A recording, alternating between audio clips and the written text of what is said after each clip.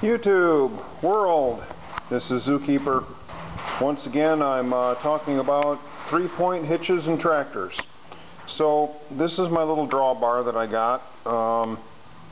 Really handy for pulling stumps and different things. It's got a pin on it, a hitch ball, and it's got another option here. If you had a different hitch ball size, I suppose you could use that. Mainly I use it for moving the utility trailers around and more than anything else. And it is kind of handy if you have to drag a log.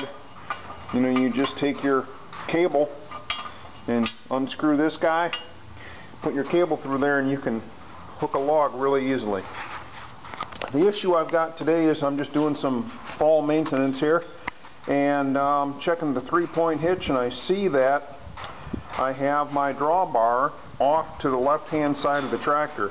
You can see right here how the drawbar in my accessory is not centered at all on the tractor. It's off to the left hand side here. So how do you correct this?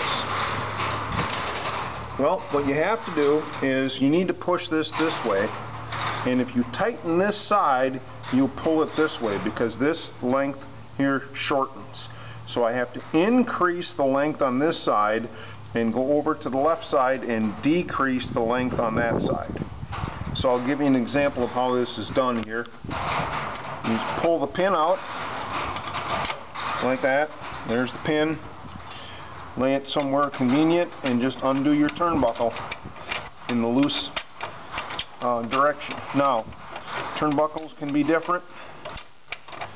I'm assuming that your turnbuckle was put on the correct side. There we go. See? I loosened that up. Now I can swing this over and get it aligned. And right about, you know, this is meant to move a little bit. Right about there looks pretty good. You know, I don't know that this is necessarily perfectly formed. Then I'll tighten this turnbuckle back up.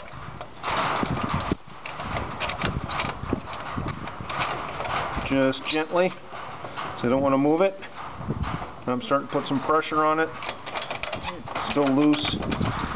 This is not the most elegant system in the world, but it's what the tractor came with. And I'll pull the pin out of this other side, and now I have to tighten up this other side on the left. One of the things you'll see is this guy's got a little whacker in it.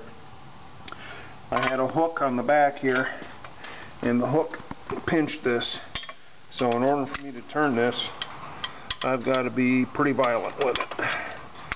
So here we go, turning it.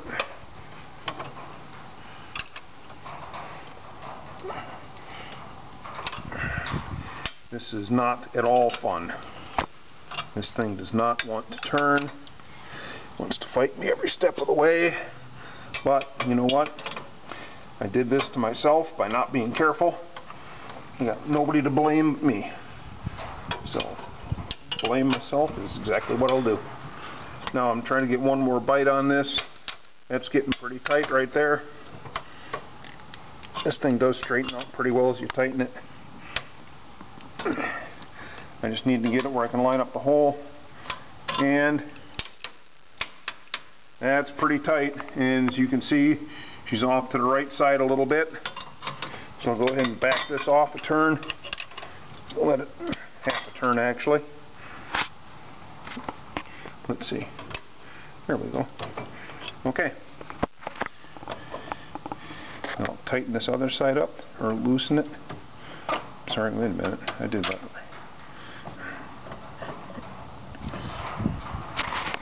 Why is that doing that to me?